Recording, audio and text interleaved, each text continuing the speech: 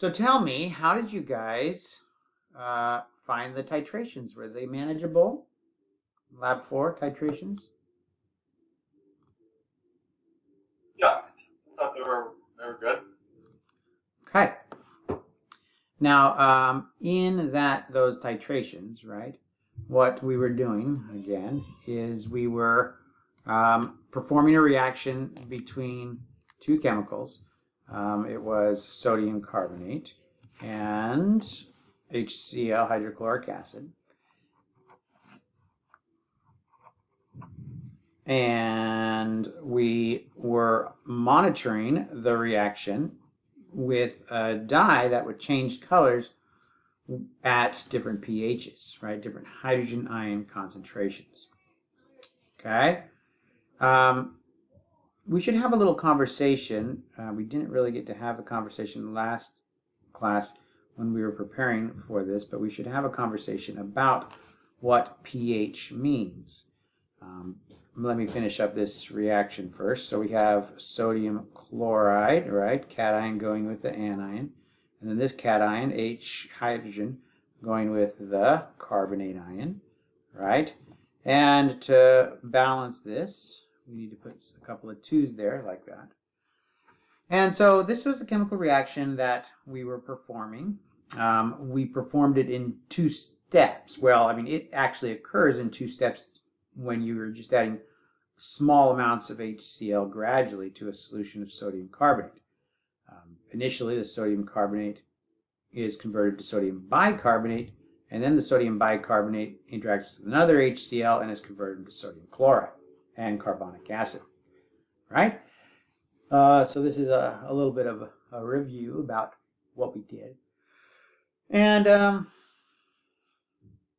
when we talk about acids, something like HCl, going into solution, forming H plus and Cl minus when it dissociates, right? HCl is a strong acid. So you can say that whatever the concentration of hydrogen ion is, or hydrochloric acid, the concentration of hydrogen ion will be the same. All right, give me a thumbs up if that makes sense. The concentration of hydrochloric acid relates directly to the hydrogen ion concentration because HCl is a strong acid, therefore it completely dissociates. You guys understand that? You want to give me a thumbs up if that makes sense? Okay, Audrey's got that. Ethan, does that make sense? Excellent. Okay, so when we talk about hydrogen ion concentration, pH is the tool that we use to express the hydrogen ion concentration. Now, the hydrogen ion concentration impacts chemical reactions drastically, even if it's a relatively small change. So pH is a tool, again, that we use to express concentration of hydrogen ion. All right, and this little bracket right here means the molar concentration of hydrogen ion. But it's not directly related. pH is not the molar concentration of hydrogen ion. And again, big M molar equals moles of hydrogen ion per liter of solution. That's what molar of hydrogen ion would mean. And that's what this is expressing, the molar concentration of hydrogen ion. pH isn't equal directly to that. It's actually equal to what we call the negative log, right? Now, what that does for us is it allows us to express a concentration change over a very wide range, all right? Do you guys remember the kind of, I think you guys, I saw some of your guys' comments about the range at which the pH changes. And it's usually, we think of pH in aqueous solutions as ranging between 1 and 14. Okay, so if pH is 1, that means that the negative log of X, if you wanted to identify what the hydrogen ion concentration is, pH was 1, this is 0. So if pH is 1, then your, sorry. If pH is 1, your X here is 0.1. So the negative log of 0.1, that is 1. if you have, that's your hydrogen ion concentration. If you have a hydrogen ion concentration of 1 molar, then the negative log of 1, anybody have a calculator there? Can you guys identify what the negative log of 1 is?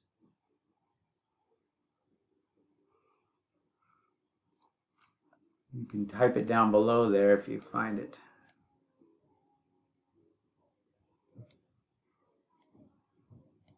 Zero. That's right. Negative log of 1 is 0. So your pH is 0 if you have a 1 molar solution of HCl. Now we just said that the general range is 1 to 14. So you see that when we talk about ranges of 1 to 14, we're not talking about very high concentrations of hydrogen ion. It's all negative 1 to 14 is the highest, sorry, pH range of 1 to 14. The highest concentration here is 0.1 molar, and the lowest concentration here is 1 times 10 to the minus 14 molar hydrogen ion concentration, which is 0.1, 2, 3, 4, 5, 6, 7, 8, 9, 10, 11, 12, 13, 14 molar hydrogen ion. Okay, so these are reasonable ranges to expect to have a hydrogen ion concentration. And this is very small. This isn't that large itself, 0.1, right? Yet we need to be aware of that range, and that range is impactful on the chemical reactions and so forth. So anyway, these are things that we want to be aware of. So when we talk about the pH, really it's just a function. Some people say pH means power of hydrogen, but that's not a good expression for what pH is. pH is just a mathematical function, like P of X or F of X, right? We use that in terms of in math class sometimes. And so this is just a function, and it's P of H, and you could say Px, and then that would just be the negative log of whatever you're talking about there. Okay, so pH relates to the hydrogen ion concentration in this way. So this is, again, all kind of, this is review up here. This is something that you probably have heard before, but we want to make sure that everybody is kind of familiar with how pH works. Titrations are not limited to just pH, though. So titrations between acids and bases are typically thought of, but you can do titrations in many ways. And this lab is what we call a precipitation titration. And in the precipitation titration, we're going to be reacting silver nitrate, right, with sodium chloride, and we're going to form silver chloride. Okay, so this, what we have written down here, is the net ionic equation, but we can think of the ionic equation, or the molecular equation first. Silver nitrate plus sodium chloride to form silver chloride and sodium nitrate. This is soluble. This silver nitrate is soluble, aqueous. Sodium chloride is soluble, aqueous. Silver chloride is the precipitate, insoluble. I'm going to write the ionic equation: silver ion, nitrate ion, sodium ion, chloride ion. Silver chloride, insoluble, stays as it is in the ionic equation. Sodium ion and nitrate ion. All right, and then our net ionic equation is, again, what's drawn down here below. The nitrate hasn't changed, and the sodium ion hasn't done any chemistry either. So we have silver ion and chloride ion coming together to form silver chloride. All right. So it's nice to just think of this, to simplify this in terms of the net ionic equation, because the source of the chloride doesn't need to be sodium, right? Maybe instead of sodium chloride, we had some potassium chloride in solution. Well, potassium chloride is just as soluble, and so the chloride ion is going to be floating around. Maybe it was magnesium chloride, right?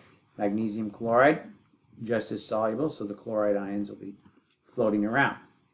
All right. So in a titration, from a titration's perspective, if we can tell when all the chloride ion is taken up, then we'll know that we've added enough silver ion to take up all that chloride ion, and we can use our known concentration of silver ion to determine how much chloride ion was in solution. All right.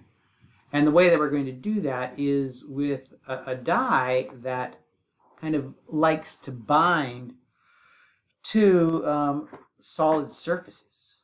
So some dyes actually bind to the surface of precipitates, and that allows us to use these dyes to detect precipitates.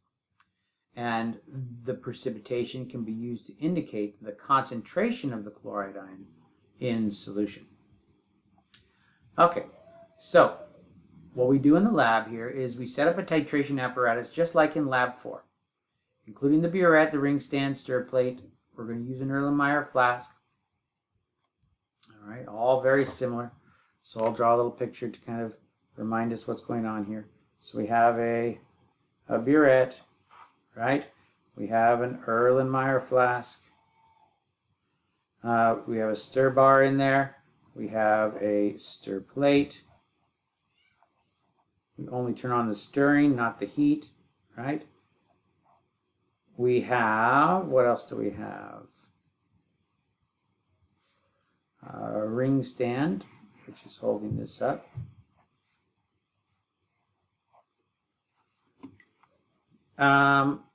And the indicator that we're going to use is an indicator or chemical called dichlorofluorescein. Okay. So the first thing we want to do is we want to calculate the volume of titrant silver ion solution, and that's what is going to go into this in here. We're going to calculate what volume of that would be required to titrate 100 milliliters of a 50 part per million standard solution. All right. Now in this case, we have a standard, let's see, calculate the volume of titrant that will be required to titrate 100 milliliters of 50 part per million standard solution. So it's a 50 part per million standard solution of chloride ion. All right. So we're going to provide you with 50 part per million chloride ion solution. All right, 50 part per million chloride ion solution. And we want to know what volume of our silver ion solution. The silver ion solution that we're going to use is 1,000 parts per million. All right, and we're going to titrate 100 milliliters of this 50 part per million chloride solution. All right. Now the solution, or the stoichiometry of the reaction is 1 mole of silver ion to 1 mole of chloride ion. All right. But that, when we talk about parts per million, the units for parts per million, we talked about it a while ago, but we'll have to kind of refresh our memory, right? Parts per million. If I say 10 parts per million, what that means is 10 milligrams of solute for every liter of solution. All right, so parts per million is milligrams of solute per liter of solution. And so that becomes a little bit of a tricky calculation there, but I'd like you guys to do that as homework and become familiar with how to do that. calculate the volume of titrant, the silver ion solution, which is 1,000 parts per million, that will be required to titrate 100 milliliters of a 50 part per million standard solution of chloride ion. All right. And with this calculation and with the 100 milliliters of 50 parts per million, we're going to practice titrating these 100 milliliter samples until you can see the color change occur at the volume you calculated. All right. And the reason for this is because, like any titration, this titration you have to become familiar with, and you can do that by performing practices with a standard that you have. All right. So once you've practiced with the standard, and I would do it, about 2 or 3 times until you are confident that you are seeing the color change that you're supposed to be seeing. Now we're going to titrate a sample of tap water by adding 100 milliliters of tap water into an Erlenmeyer flask. About 3 drops of indicator is probably good, and that's how many drops you want to use probably the same amount of drops as you use above, and whatever you used above and you could see a good color change with, you're going to want to use that again. Okay, and then you're going to want to repeat this 4 times and determine the average and standard deviation for the chloride ion concentration in tap water. All right, so we're trying to find out what the chloride ion concentration is in tap water. And then, let's see, this actually needs to go up to a superscript. There we go. And then we're going to repeat the process for 1/2 milliliter of water from the ocean. All right. So if we put about 1/2 milliliter of ocean water in and about 95 milliliters of deionized water, and we perform the titration again about 4 times and get an average of standard deviation, it will be a way for us to determine what our, again, parts per million of chloride ion is in the ocean water. So we essentially have 2 unknowns. We don't know what the chloride ion concentration is in tap water, and we don't know what the chloride ion is in ocean water, but we're going to figure those out. Okay? And we have this 50 part per million chloride ion solution control, and I'm telling you that it's probably a good idea to use 100 milliliters of that sample. And from that, you'll be able to get familiar with the kind of color change that we should be seeing for our dichlorofluorocene solution. All right. So that's how this titration is going to proceed. Did you have any questions, Ethan?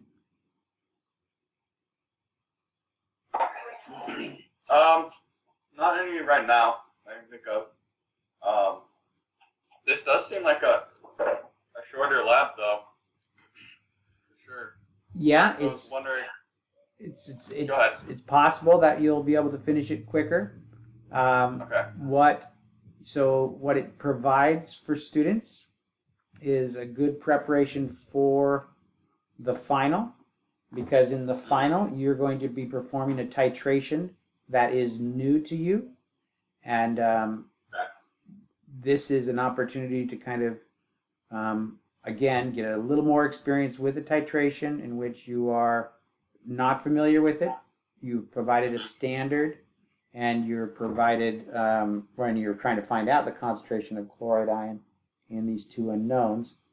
And I think that what this does is hopefully will show you the importance of figuring out using your standard and getting an average and a good standard deviation.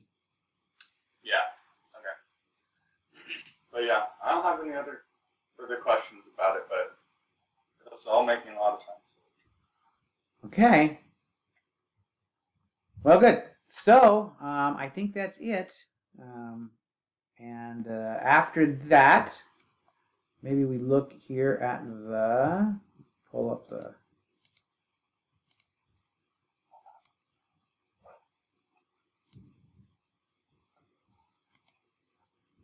see how our schedule is going. Oh yeah, so you mentioned rescheduling their lab and then moving the final back. Is that what we're probably going to do? I don't really know. We'll have to kind of Okay. look into it. I think that would probably be unlikely. But Okay. one thing that we could do is, instead of having, well, so because Lab 5 is short, we could perform their precipitation lab on March 30th and then have the recitation at about 1:50 on March 30th. So they would do lab on the first half and then recitation for the final on the second half. Oh, together. Okay. Yeah, that makes sense. That's a possibility. Yeah, everybody together. Mm-hmm. So we are coming down to the last couple of weeks, though, right? So we got the 16th. That's the next where you guys are going to be performing Lab 5. And the 23rd, your group is going to have a break. You don't have anything to do. And then the 30th is the date that we'll go over the recitation for the final lab. And then practical exam, yeah, on April 6th, which is about a week before your finals, and that gives us a little extra room to focus on finals. So that's why we usually do that for labs. Yeah, that's perfect. Sounds good to me. Okay, so yeah, for you guys, I think it'll just be the 16th, the 30th, and the 6th, just like that. For the other group, it'll probably be the 16th will be their lab 4. Or no, let's see. Yeah, 16th will be their lab 4. And the 23rd will be their recitation. And then the 30th would be their lab 5, and we'll also have recitation after their lab 5. So, okay. Well, looks like we lost. Who did we have? Audrey. Audrey, yeah, we lost Audrey. Mackenzie said that she couldn't make it, but we're recording this, so hopefully they can watch it. Sweet. Yeah, that's what ended up happening last week. Yeah. I was there, and then it was a little bit later, and so I ended up watching the recording because I missed the right. last part. But thank you. Okay. Anything else, Ethan, that you want to talk about? Nothing right now. Okay. Sounds good. We'll be in touch. See you next week. Sounds good. Yep, see ya. Bye-bye.